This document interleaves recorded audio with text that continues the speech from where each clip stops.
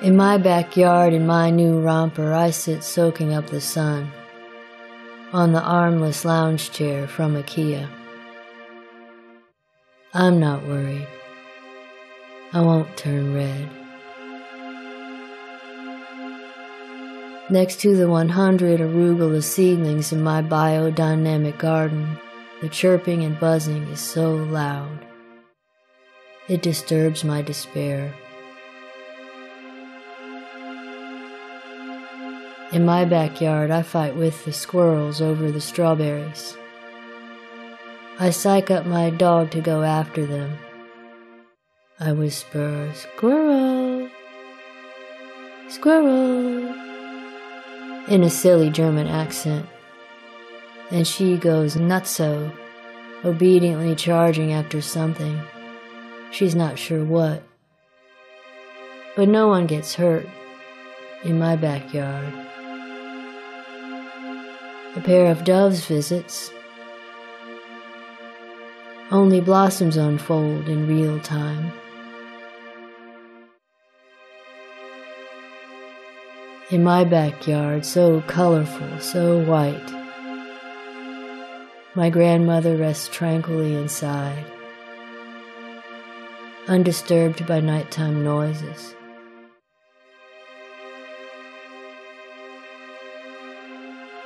In my backyard, sometimes I pull out my phone, and nothing happens.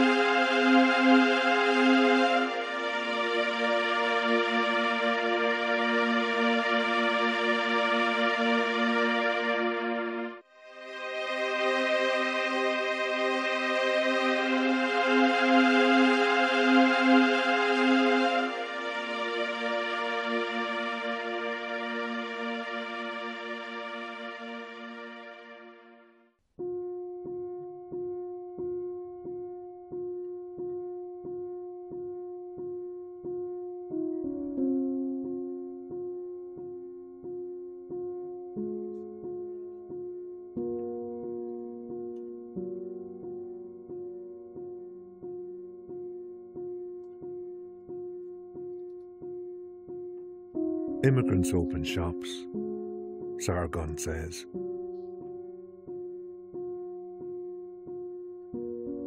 In countries where they take in refugees, that's what they do. They open shops.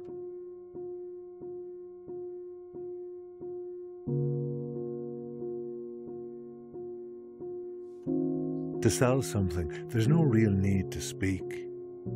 Someone enters, points at this and that, or finds what he wants on a shelf.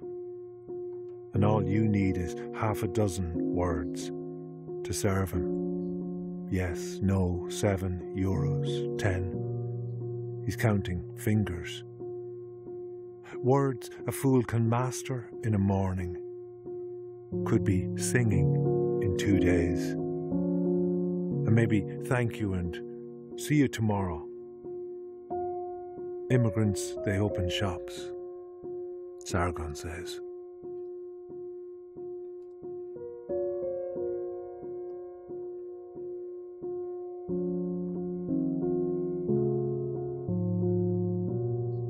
Immigrants open shops, Sargon says. A teenaged girl perched high on a stool, happy to try the few new words she's learned after her first week in the local school. But when they pass through the bead curtains into the back room, when they step back from the till, or when friends or family drop by for a taste of the old country, it's the old language still. A newspaper lying open on a table. The TV always on the high shelf, making the drunk who stumbles in by accident wonder if he's the immigrant here himself.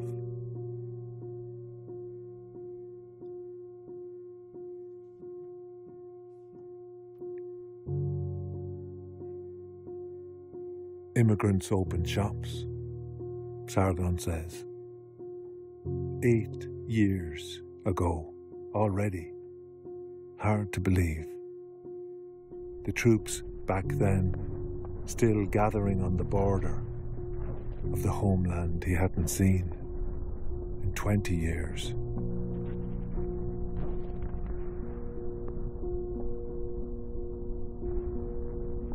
One for the road, he asks. I shrug, why not? As my mother says, we'll be a long time dead. Sargon smiles. I'll remember that, my friend.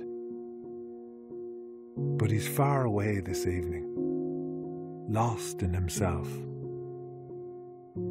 gazing out into our tidy garden through his pale reflection in the glass. A nervous shopkeeper as night approaches, hearing ominous voices in the dark.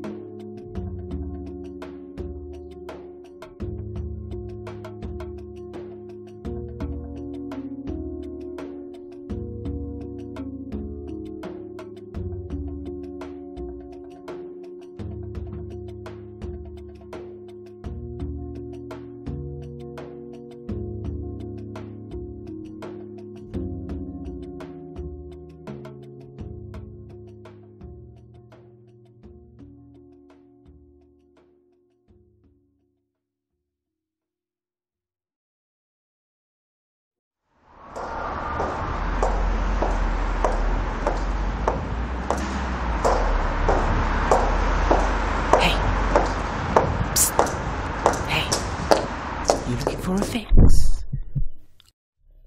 I've got some of the highest grade shit. Come over here. Seriously, it's some of the finest gear you'll find on the street. It's pure, not cut, 100% neat. I'll do you a deal. I'll do it for cheap. You look like a discerning customer. Tell me, what is it you're after? I've got the stuff that will blow your mind. The trippy, psychedelic kind. It's called Allen Ginsberg. You take it by the line and I guarantee you a bloody good time. If you're bouncing off the walls and you feel you need a downer, or you're having issues with your father, a touch of Sylvia Plath under the tongue is the dose you're after. If you're the kind of person who likes to booze, a shot of Dylan Thomas is what you might choose. It will be like there are words dancing in your ear. Or perhaps you'd like a bit of Shakespeare? You can swallow one sonnet for that warm, loving feeling, or two for a bit of that Midsummer Night's Dreaming. But don't take any more. The come down can be brutal. I knew this young couple that were left suicidal. And if you do feel like you're drowning, a huff of Stevie Smith will have you waving and back to raving. Now, don't be such a cliche, I don't have any Molly. But I do have some holly. McNish. That will show you reality like it really is. And chances are you'll want to get naked. If you want to dance to the beat of a London street, try a bump of Kate Tempest. Sure, it might make you feel angry or stressed, but I promise you'll no longer feel repressed. Over here I've got some rupee core if something a bit more instant is what you're looking for. Now this is some Oscar Wilde. Does what it says on the tin, it's far from mild. I even saw a chap once hallucinate that he was in a handbag as a child. For a similar effect, if you're planning a road trip, a dab of Chaucer inside your lip and it'll be like you've got company. You'll hear loads of voices talking funny. And for something just as effective but a little bit cheaper, what I have here is the open mic regular. Now this is one you can directly inject and it's hardly likely to show up in a test. So, what do you want for your next fix? Don't worry, with these you can pick and mix. Basically, all of this can take you on an unbelievable trip with no sweating, no gurning, there might even be some learning. Sure, it might make your brain swell, but that's from all the extra grey cells. So, do you want to buy some poetry? It might just make you see the world differently.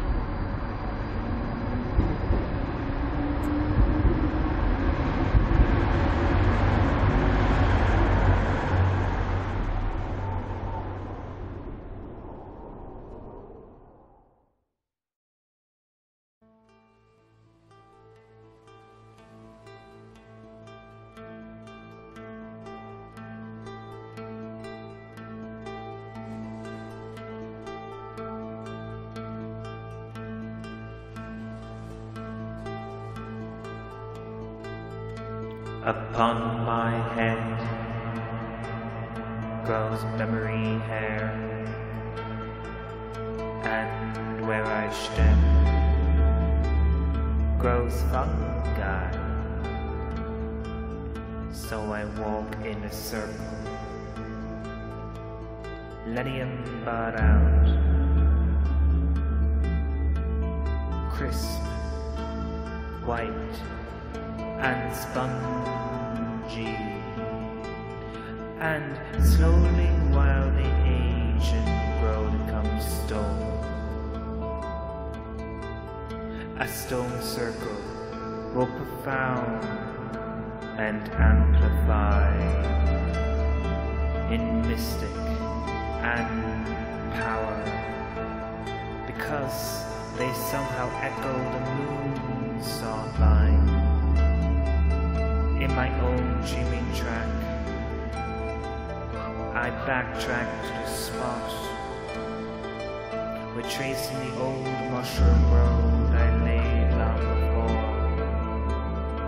When I was younger, a rainbow cloak, and the antlers branched out, smothered in leaves of amber. Because of age, I've become bold. I've lost my memory hair, becoming weary in my travels. I ghost in younger orange remains, becoming useless and lost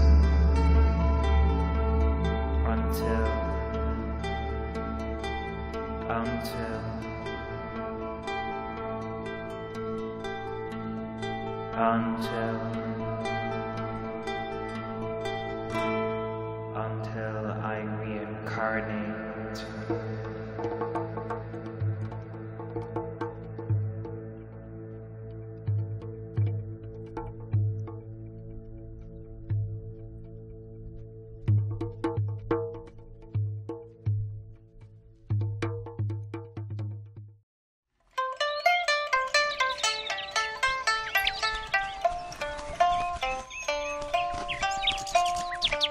Legacy.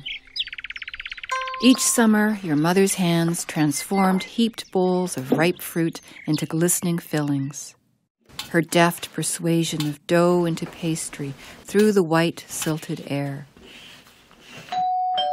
Rhubarb, blueberry, peach, apple. Desserts for a year's worth of holidays. I tried to make pie, the way I tried to be your wife. 4 Pyrex pie plates,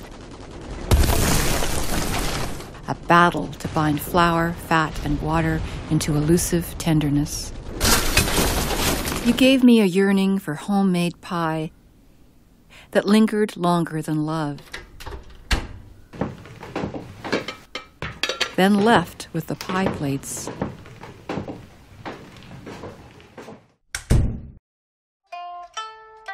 And what you learnt.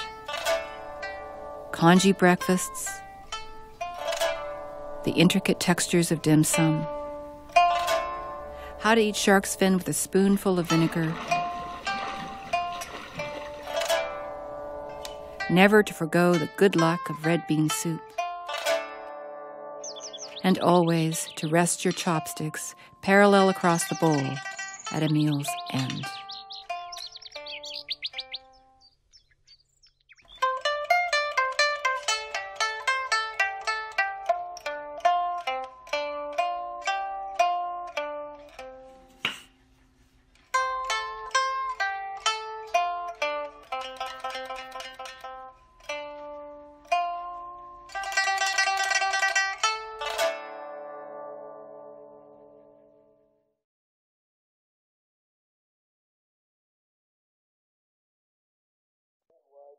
When we look at this journey, it actually began early on when we were born.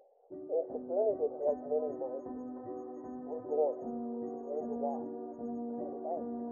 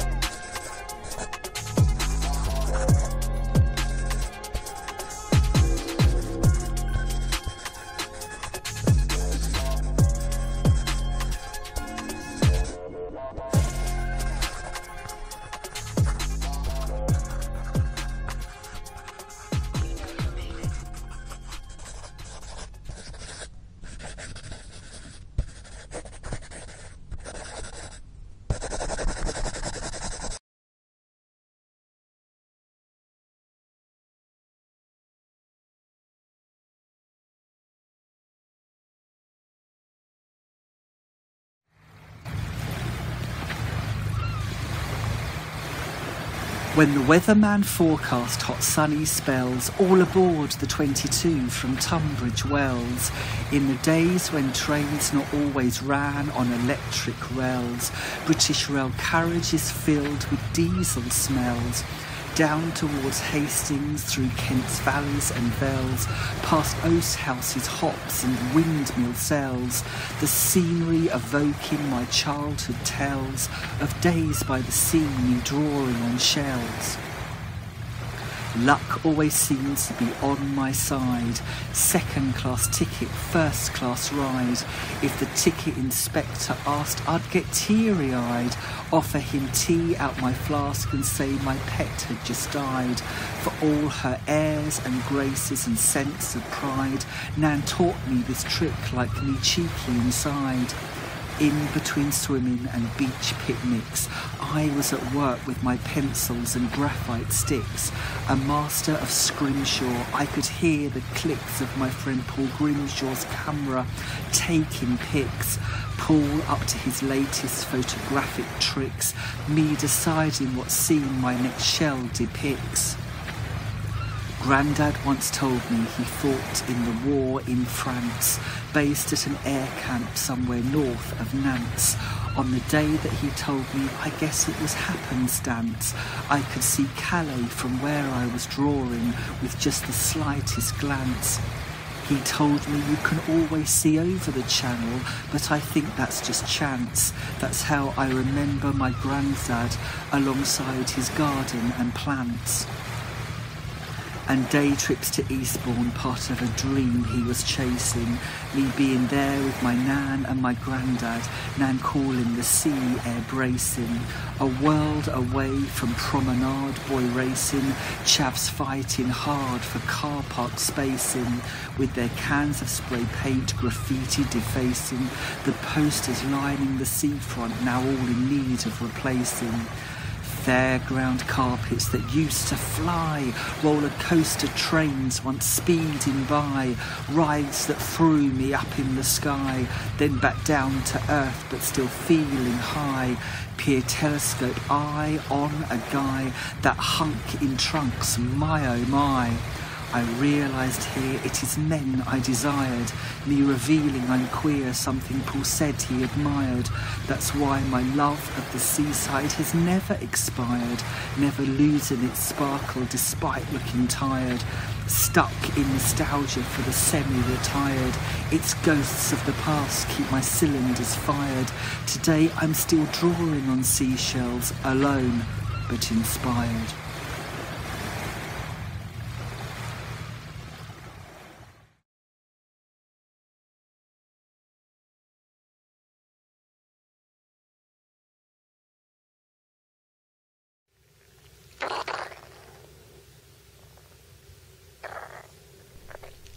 This is what happened.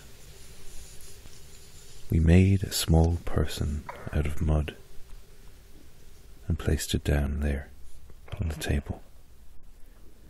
Just like the gods, heart of sky, we rolled up our sleeves, heart of sea, to get our hands dirty in the stuff of life.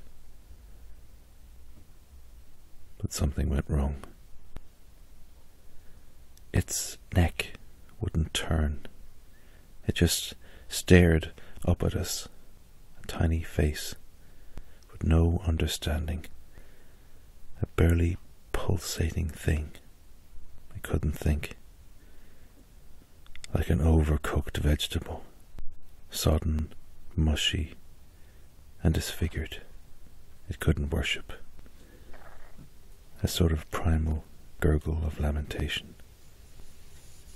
And it dissolved in hot droplets into nothing.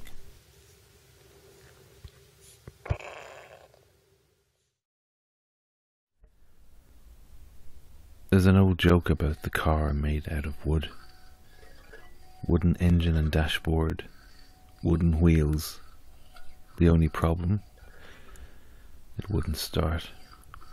There's something similar here.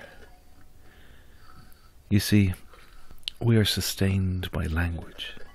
We are remembered by tongue, are chiselled, framed and shaped in the mouths of our peers. And so we did it again. We made a little person, a wooden effigy, and gave it some words. She crawled briefly before stopping, spoke eloquently, until her face dried up into a kind of expressionless, desiccated mask. Her arms and legs turned stiff. An unresponsive little body, rigid and cold. No blood flowed within, no oil or sweat. We remembered stories of similar cases. Effigy corpses left to be devoured, mouths and faces ruined and crushed, twig bones snapped, ground up for the dogs. And so we kissed her goodbye and submerged the crumbling husk in an organic and fragrant resin before burning. We inhaled the smoke, smeared the ashes on our arms and chests as the whole of the earth darkened in a thick black rain. And that was that. To remind me of our little wood girl experiment, I keep a single splinter ingrained, a speck I carry with me in the palm of my hand.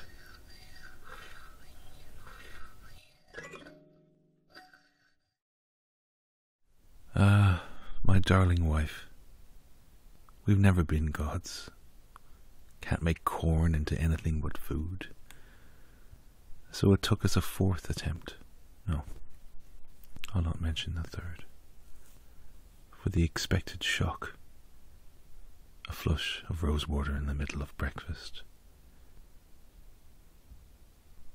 We wove our wildflowers into a sun. A filigree of bog cotton, mouse ear, mayweed, bed straw, bitter cress dampened with sea foam, eyebright and yarrow strengthened with dried strips of henequen. And he was born, and lived, and grew.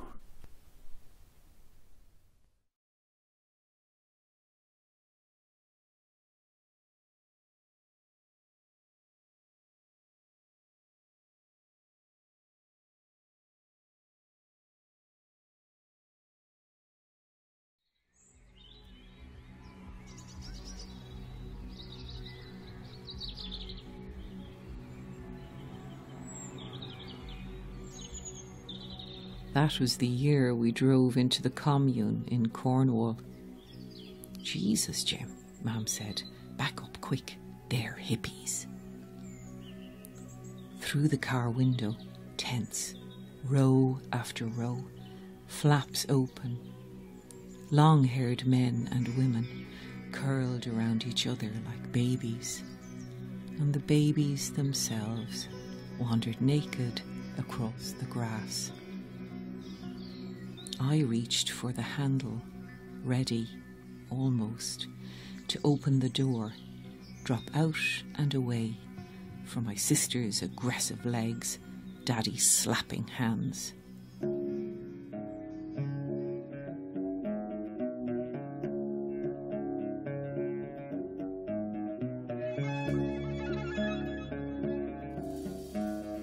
Back home in the Dandelion Market, I tried to unlearn the dance steps my mother taught. Bought a headband, an Afghan coat, a fringed skirt. Barefoot, on common grass, I lay down with kin.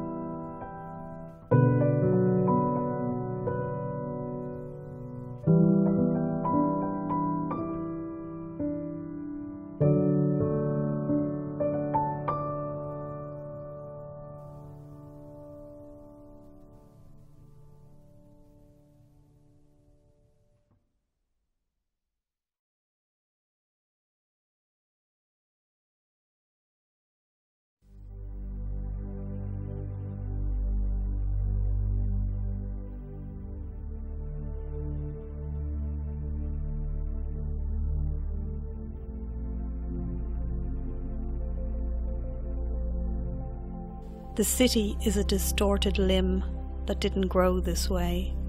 Crepe paper twisted, steel softened to licorice.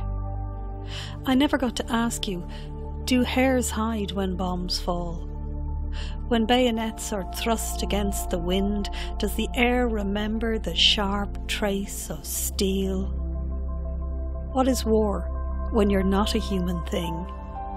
Where do you bivouac when the grass is on fire? When you cry at every sunset, bow to each sunrise, breathe with this city, feel each movement, flinch even at a whisper of silence. No reels, no jigs, not the beat of Boran, nothing but a soft thrum rising, a Ros Levet's violin concerto. It is in this symphony we forget. You left an impression on this earth. It is there, in the shadow of the rowan. It is where the hare sits.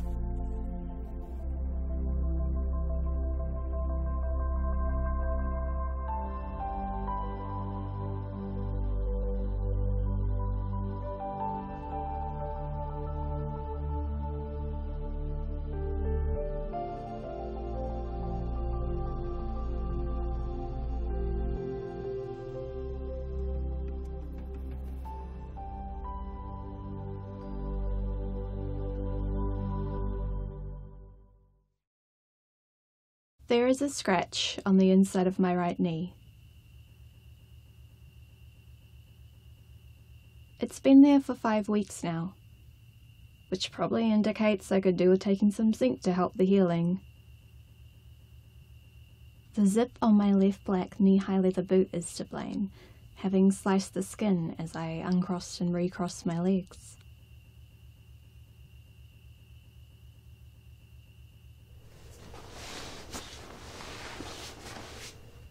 I was sitting on a couch with you at the time. You had suggested we go out for a drink at my favourite place, tucked above Courtney Place, with candlelight and dark walls, and we had sunk into the depths of the couch and each other. I remember the moment of zip and skin making contact, glancing down to see drops of blood pushing themselves out into the world along the inside of my knee. I turned back to you rather than dealing with my broken skin, mentally blowing on my knee to soothe it. We stayed on that couch for 2 hours, talking about movies and music and other small details of our lives. How our week had been, the years it's taken you to rebuild your car, our travels, how I got my scars, our worst dates. And sometimes we sat in silence, and it was easy. Somewhere in getting to know you better, I found I liked the easiness of our talking, the loosening of my shyness, the quiet comfort of our physical closeness. How our laughter was loud and unforced and frequent. I found I liked you more than I would have imagined, and not just in a friend's way. Afterwards, you walked me back to my car, which was unexpected and lovely. I wondered if maybe the universe would be kind to me, and you might feel the same.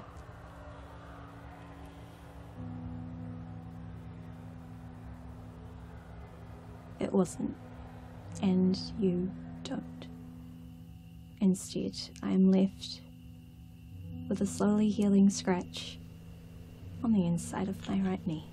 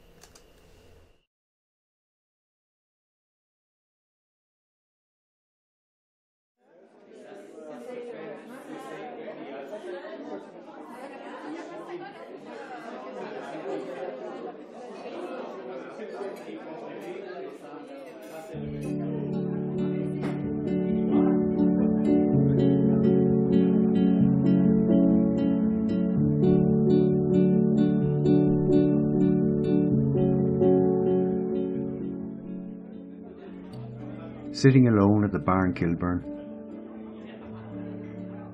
mid-afternoon, on a midsummer's day, wearing a suit stained with blood, sweat and booze, drinking the last of this month's rent. He took the boat in '57, leaving behind Mayo, full of hope and fear, an address in his pocket for a ganger and a start. Money for a week to tide him over, Sunday best on his back, new shoes squeezing his feet. No Irish need apply, lodgings hard found, working every hour God sent, paid in the Crown at the weekend, missing home, laughs to hide the pain. Another from the top shelf. Saving for the summer holiday, putting a little by. Back home for a week to the old sod, buying pints for the lads. Bragging about the wages, gold chains around the neck, brought from a suitcase. When did you get home? When are you going back? Back to back-breaking and blighty. Years passing on, body getting tired, drink taking hold. No money for the holidays or the funerals at home. Nights in the doss house, sleeping on the rope, days in the streets, dreams of a long-gone family, passing away in the cold.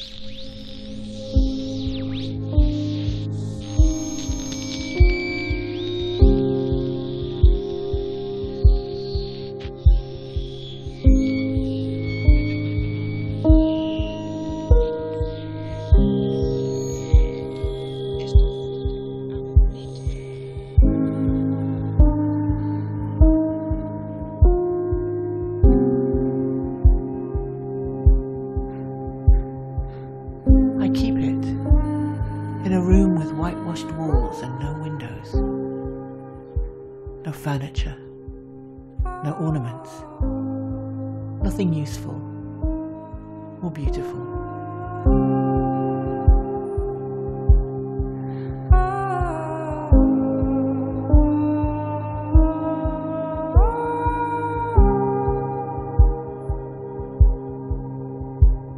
Sometimes a dim yellow leaks out through the trapdoor. It smells of old roses. Sometimes there are notes clear as icicles, clinking on this keyboard, plucking at this scalp. Sometimes an accompanying scrape, scrape, scrape on the inside of my ribs, playing me like an out-of-tune violin.